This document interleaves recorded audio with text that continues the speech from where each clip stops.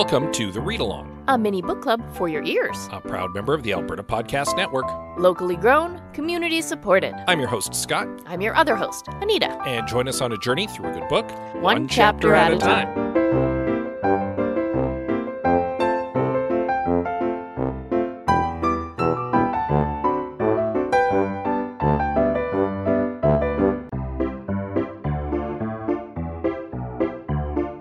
Hosted and produced by Andrew Paul and Lisa Pruden, the Well Endowed Podcast explores the impact of passionate people who are working to make Edmonton a strong, vibrant city to live in.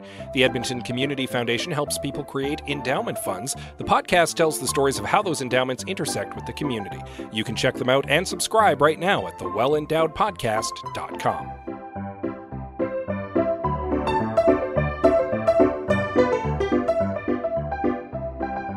Right up front, apologies for wheezing breaths and scratchy voices. We, as a family, are coming off of a death cold. Yep. Oh, we were sick. Inflicted upon us last week, and we've been suffering through the weekend, and we are still continuing to suffer through. We're on the mend. Yes. Like, the worst of it is over. Seemingly. Yes. But, some of us are better than others. Yeah. So voices are a little messed up today. Yes. Apologies for that. We're doing our best. We are. But as always, we don't want to miss an episode. Nope. But because we are feeling a little under the weather, we might make this one a little more perfunctory. So I guess we'll just dive right into a brief recap of our previous chapter, in which the team plunges into an eldritch maze, spends a great deal of time wandering around trying to figure out how to get out, and then bumps face first into a screaming spider. Ha ha! Which leads us into Chapter 9 of Questland by Carrie Vaughn.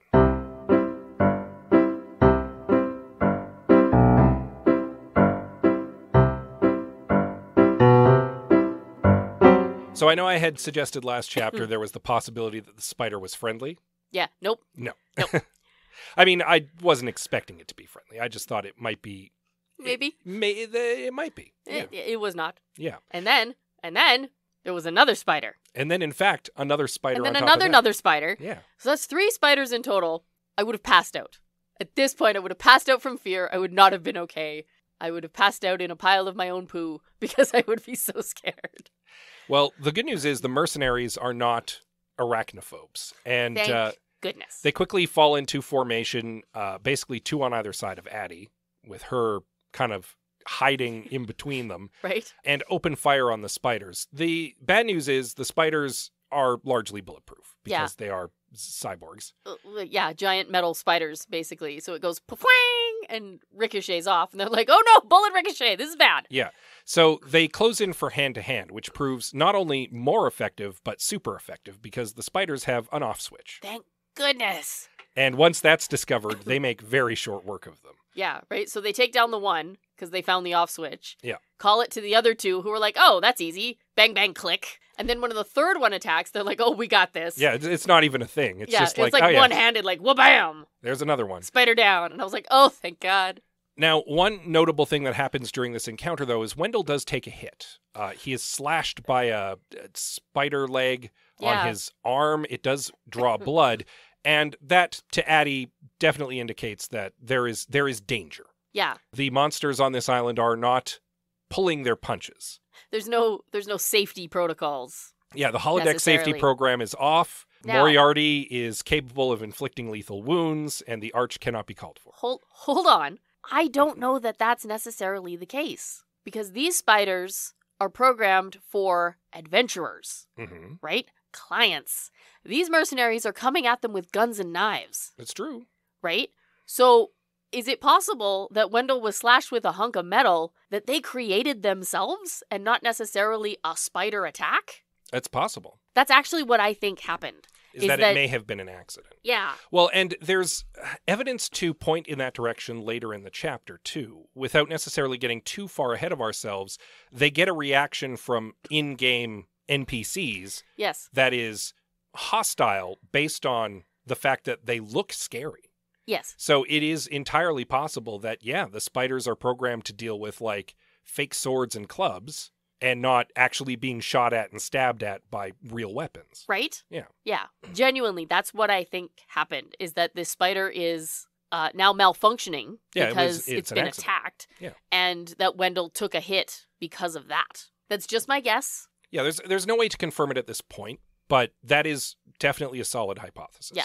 But the point is that, yes, Wendell was hurt. Now, he kind of brushes off the injury at first because he's very excited to reach in and rip out some spider guts. Oh, yeah. He is super interested in this tech, and for good reason, because he thinks he can use it, and he can. Addie actually likens this to a very thorough party member picking through corpses after a combat encounter in any game, tabletop or video. She's not wrong. Because, when you're in a video game and you fight a bunch of wolves, they drop pieces of sandwich and gold and pre-cut pelts, full suits of armor. And so, you check that stuff out, right? Of course. Now, these spiders don't drop any gold or anything, but they do, as you mentioned, have valuable tech inside. And Wendell's hypothesis here is something must be A, allowing them to navigate the maze, and B, keeping them in the maze. Yes. So they must have some sort of transponder or something. Makes sense. And sure enough, he reaches in and rips out a piece of spider brain that is a little black box and hooks it up to his laptop, and now he's got the piece of string that they've been wanting this whole time. Yeah, basically. Yeah. He's got a little red flashing light now that beeps in the direction that they should go. Yeah. Great. And he very ably leads them out of the maze at this juncture. It still takes a little bit of time, but they don't hit any more dead ends. They're making their way out. Yeah. And Addie is at once relieved because she's no longer the one leading them, and therefore feels like the burden of pressure is off her. But at the same time, it's like, well, now I feel even more useless. And this especially coming off the fact that she just spent the entire combat encounter not doing anything. Well, not a trained combatant. No. So I don't think she should feel bad about that. But she does. I know she does. Because she's really, in this chapter, feeling like the load for this group. I know. She shouldn't, but she does.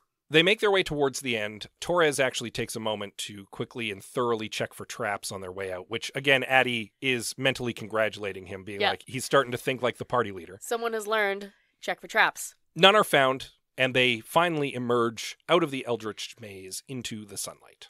Yes. And take a moment to, take a deep breath. Addie turns off the torch. It's got a button, like that literally she can a see button. Now, yeah. But here's the problem. Now they're lost. Yeah, well, there's a couple problems. In the light of the waning day, they can definitely see that Wendell is actually pretty badly cut on his shoulder. And even he's like, oh, yeah, maybe you should take a look at that, Almonte. Well, and she said at the beginning, he needs stitches. Yeah. And he was just like, nah, it's fine. But now he's like, oh, no, that actually does look pretty bleeding bad. A lot here. Yeah. We should do something about this. So Torres is like, all right, well, let's take 10. I'll see if I can figure out where we are. Because they've emerged from the side of a hill, ? Yeah, they're topside again, but they don't know where they are. Yeah, so let me get a bit of the lay of the land. We'll all take a quick break. Almonte, you patch up Wendell. Everyone have a drink. Let's move to some higher ground in 10 minutes, and then we'll see if we can orient ourselves. So they have a quick breather, get back up, and start heading upwards. Yeah. Because the theory is if they can get to some high ground, they can figure out where they are on the island. No, which is strategically very smart. High ground gives you good vantage. You can try to see where you are. Yeah. And figure out where you're supposed to go. Absolutely. The problem is when you're in a hex crawl, when you move into the next hex, you have a DM who's going to roll for another random encounter. And sure enough, the GM rolls that they encounter a little woodlands village. They enter Critter Country. Critter Country. Mr. Toad's Wild Ride is over yonder. Splash Mountain is all set up. And Don't make me laugh, I choke. And a village of tiny little critters lies in their way. And everybody immediately stops because, again, possible danger. But both Almonte and Addie are just like, aw. Almonte's so funny because she's like, oh, that's adorable. Yeah. It's literally it's anthropomorphic woodland critters just kind of having a life. I believe she calls it the world of Richard Scarry. Kind of, yeah. There's bunnies and foxes and mice all just kind of cohabitating. In sun hats and gingham dresses, carrying baskets of flowers. Yeah. Yeah, super cute. Now, Torres, as per usual, is like, all right, well, we don't want to interrupt this little idyllic hamlet, so we're just going to back off, skirt around, and find somewhere else to advance. And Addie is like, nah, we're not going to do that. Addie. Clearly, this village is a haven. These are friendly forest creatures who will be able to perhaps point us where we need to go. I'm going to go and parley with them. Addie, no. And just waltzes out into the clearing against Torres's better warnings again. Yep. And walks up to the nearest farmer rabbit and is like, "Hey ho, friendly critter, could you point us in the way of Tor Camelot?" And the rabbit chitters back to her in woodland language. I imagine it's the kind of sound you hear in Animal Crossing. Yeah, basically. That's kind of what I assumed it sounded like. It's just animal nonsense. And she's like, "Okay, I can now see the flaw in my plan." Well, and here's where it goes bad. The rest of the party comes up behind her. Well, yeah, because she's wandered off into the clearing alone, and Torres rightly is probably like, "Sigh, we better go back her up." Right? Except they show up with, guns. Yeah, they're armed mercenaries. Right? So the animals are like, "Ah, danger!" Well, yeah, the rabbit, immediately gets wary and, retreats back towards the town square, and all the other critters start noticing this group of humans who are standing there looking menacing and start to, huddle up. They kind of talk amongst themselves, and then, one mouse in particular steps up as kind of like a leader. He's better dressed than the other ones. He's got a bit of swagger, and he's like the town champion, yeah. Right? And, I mean, Addie was kind of hoping she'd see a Foxy Robin Hood, because... We're all hoping for Foxy Robin Hood. Come on now. Everybody's seen the Disney Robin Hood, and everybody is hoping to see a Foxy Robin Hood. But instead, it's this, mouse champion. And he basically, holds up his hands to the rest of the town and is like, "Guys, it's cool. I got this." And he pulls out his little sword, and he, swaggers over to the group and, issues a challenge and pokes Rucker in the boot. Doesn't even, stab him properly, because it doesn't pierce his boot in any way. No, exactly. It just sort of hits the leather of his boot. And Rucker reacts by kicking the mouse, who soars over the entire village and, dies in a field far away. Now, it hurt. In Rucker's defense, that mouse made a clearly hostile gesture towards him. Yes, but. It struck first. Yes, but. But Rucker way overreacts. The town takes the death of their champion poorly. Some of the mice start grieving. The children start getting ushered into houses. People start emerging with spears and helmets. They start wheeling out a tiny trebuchet full of rocks. Oh yeah, torches and pitchforks coming out from this little village. Here. They have just made enemies, and Torres and Addie are both kind of we should go now. Yes. Actually, I think everybody except Rucker. Yeah, Rucker. We should go. Rucker is angry and is like, "I can take this," and cocks his gun. And this is the point where Addie's like, "Nope." Well, okay. Two things. One, Rucker is clearly overreacting here. This is a trigger-happy dude who is pent up and needs some sort of overly testosterone release. And two, this triggers Addie's PTSD. Yeah. And these two things are a bad combo. Because she sees the little forest creatures as largely innocent. I mean, they are the ones who wandered in and looked menacing and then, beat up their champion. These little animals were just living their little...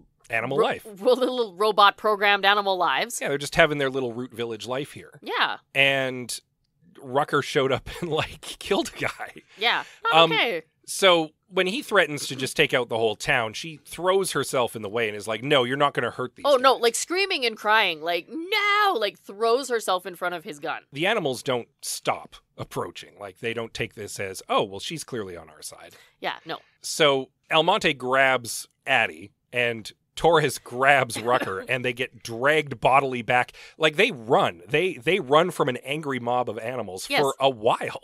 Well, enough to be totally out of range. The good news right? is, I mean, these are giants compared to these animals. They can traverse a lot of terrain very quickly because they have longer legs. Yeah, exactly. And they escape. Addie takes a moment to collapse and have a full-blown panic attack. Addie is not okay at this point. Not okay. Rucker's like, "What's her problem?" And gets told she's got PTSD, guy. Genuinely surprised that Torres didn't just slap him across the face. Well, last night, we had a couple passing words about this chapter, and you had mentioned that you were surprised Rucker wasn't informed of this ahead of time. Yeah. Because you'd think the team would know that she, look, we're bringing her with us. Here's some things you need to know about her. This is why, she was doing desensitizing training with them on the firing range. Either Rucker forgot doesn't know how PTSD works, or he's just that much of an a-hole. It's possible he was not fully briefed because it's none of his business and he's just trusted to be professional enough not to shoot unless he's told to. But he was not told to shoot. Or, for the record. Yeah, he was not. In fact, he was specifically told to stand down and run. Yes. On the other hand, it's also possible he just doesn't really recognize how bad PTSD is. Yeah, fair enough. It's possible he's never encountered it in a person before. Yeah. Right? Yeah. Still, like, dude, pull yourself together. Have a little humanity. Addie gets a couple minutes to compose herself, and at that point, Torres is like, you know what? We're going to find a safe spot. We're going to camp for the night. And the team is like, I mean, we could press on through the night. And he's like, nope, we're taking a break. Nope.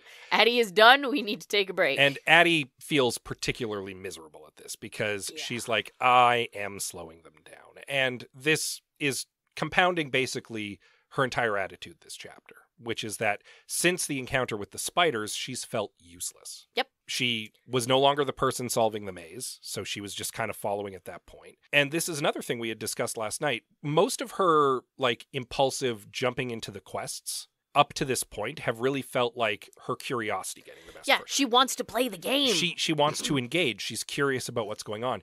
This time felt a little different. Right? It felt like she wasn't just trying to play the game. She was trying to prove that she was useful. Yeah. Right? She wanted to make up for the fact that she had screwed up and gotten them into a maze. And then was unable to get them out of the maze. Right? And was unable to help them fight the spiders in the maze. She wanted to be useful. Yeah. She wanted to prove that she could be helpful. And that kind of did And then not that work. backfired on her as well. And I genuinely felt for her in this chapter. Because it's not PTSD. Like, it's not nearly as extreme. But one of my major triggers is, like, innocent people getting hurt. I cannot handle it in movies when they hurt kids. Scott has had to pause movies for me several times. He's like, do you need to have a cry now? I'm like, yes, I do. Well, I mean, longtime listeners to the podcast will know that famously we read books where nothing but terrible things happen to children. And most of the time, Nita's the one who chose those books and then feels terrible for having done so. Well, not knowing that children are going to be hurt. Like, I'm not okay with it. So the fact that Addie threw herself in front of a real gun to protect fake animals. Well, they're not fake. They're not real animals. I mean, they're clearly living their own little animal lives. Yeah, I know. But they're little robots. We know that. The point is, I really felt for Addie in this. Because I totally related to that. Don't hurt them. They didn't do anything wrong. I mean, that one mouse did posture and pick a fight with the wrong guy. Yeah, he was defending his home. He was defending his home, yes. Just saying. I was actually thinking, like, it's a shame they couldn't speak the same language. We don't know that the critters couldn't understand English, but they definitely couldn't speak English. Mm-hmm. Because the rabbit did stop and listen to Addie, but there's no real indication that it necessarily understood her. It could have literally been saying to her, like, I have no idea what you're talking about, lady. Don't understand you. What's up? My mind went back to that ring that they found before they fell into the trap and got dumped in the maze, because they still haven't figured out what it does. And I half wondered, like, if somebody had that ring on, is it a ring of languages that allows you to understand and parlay with the critters on the island? Hard to say. Okay, I realize that this island is made up of somewhat futuristic technology to what we have now. Mm-hmm. I feel like that's a step too far. We haven't mastered universal translators You don't need a universal translator when you've programmed the language the critters are speaking. Yes, but you're talking about like a biomechanical interface with any human being. Nonsense. We're talking about a ring that maybe can translate for you. How? Just have the creature speak and then the ring just emits a little translation, like audibly. I'm not saying that it's in your head that you can understand them. I'm just saying the ring could have been a translator. I don't know that that's the case. I'm just hypothesizing. I still think that's a bit much. And I'm not talking about sticking a babelfish in your ear here. Good. I'm just saying that there must be some way to understand the creatures on the island. Agreed. I don't necessarily know that it's the ring. A thought was maybe it could be the ring. That feels, again, it feels a little weird and a bit much, and a weird clash of, I don't know what to call them, a weird clash of like story canons? Mythos, maybe? I mean... You find a gold ring in an eldritch shrine that lets you talk to adorable woodland creatures? I'm going to remind you that we're on an island that has a sphinx guarding a tower and an eldritch maze full of spiders and a little Mr. Toad's Wild Ride critter country. Okay, fair enough. You got me there. There's a whole bunch of like royalty-free fantasy just being thrown at this island right now. But does Like, this the not fact- feel like clashing mythos to you, though? Like, the fact that there was a town of anthropomorphic woodlands creatures really did make me go, huh. Though, to be fair, while this did kind of jump out at me as like, oh, that's interesting and doesn't seem to line up with the fantasy that we've been seeing so far, on the other hand, it made me go, but wouldn't you want a place for kids to go? That's the thought I had, too! That this is, like, for younger kids. This is the little kid section of the island. Yeah, this is a little kid fantasy area, as opposed to the grown-up fantasy area where you've got, like, warg riders and giant spiders. You've got a little place for the kids to go and have a little adventure with all the little woodlands creatures. Yes! And I thought that, too! Have a little Robin Hood. I thought that, too. And Yeah. I thought, what a cool thing. Except that, Rucker was going to shoot it. But, yeah. This chapter absolutely gave me feels. Well, there you go. That's good. A book should give you feels. This particular chapter gave me feels, and I'm really curious about what is coming in the next chapter, whether it's going to be like their evening around a campfire, right? Making camp, or if we're just going to leave this here, this whole episode, and pick up the next day and carry on. If I were to wager a guess, we'd have a chapter with an evening around the campfire. Partly because a good classic Dungeons and Dragons adventure, you have a nighttime encounter. You need to have a story beat? You have someone needs to keep watch, and at some point, something shows up in the night and wakes up the party, right? So my guess is we're going to have a nighttime encounter. Oh, yeah. But could be wrong. Oh, no, we'll I'm see. happy to be surprised. We, as always, haven't read ahead, but we will now read Chapter 10 of Questland, which you'll want to do in time for next week.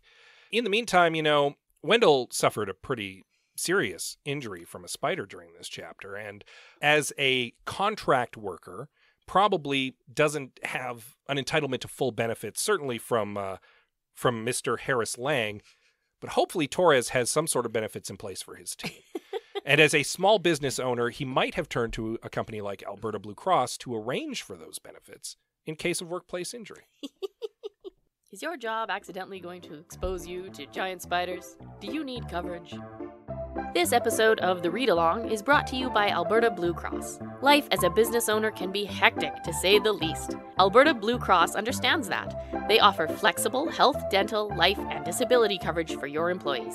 Even better, you can let your staff enroll and manage their coverage at any time and on any device. That makes life easier for them and for you. You've got this when it comes to group coverage for your small business, and Alberta Blue Cross has got your back. To learn more and explore your options, head to ab.bluecross.ca. Alberta Blue Cross. Protecting you from giant spiders since 1957. You made up that number. Absolutely. Yeah. I made up most of that. At any rate, something that we are not making up is that you can find information about Alberta Blue Cross and all of the other podcast sponsors right now at albertapodcastnetwork.com. Yes. While you're there, you can also check out all the other member podcasts, tons of podcasts, lots of different subjects. Not all of them, much like our own, necessarily about Alberta, so you can definitely find something good there. Absolutely. Download them on your podcatcher of choice. While you're there, that's probably also where you're catching our pod. You can give us a little rating and a review. Oh, we would appreciate that. We like feedback. You can also reach out to us on social media. Absolutely. We are on Twitter, Instagram, Facebook, and Goodreads, because we bookish like that. Yeah, we're at The Read Along at all of the above, for more or less. More or less. You can also send us an email. Yes, we are thereadalong@gmail.com. And with that said, as always, we love you very much. Stay healthy. Yes. See you next time. Drink water.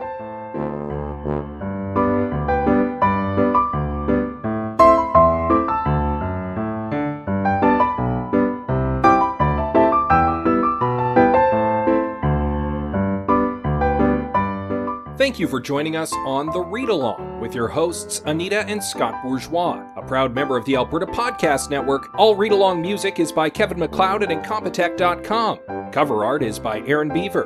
Be sure to join us on Twitter, Instagram, and Facebook at The Read Along, and check out our group on Goodreads.com.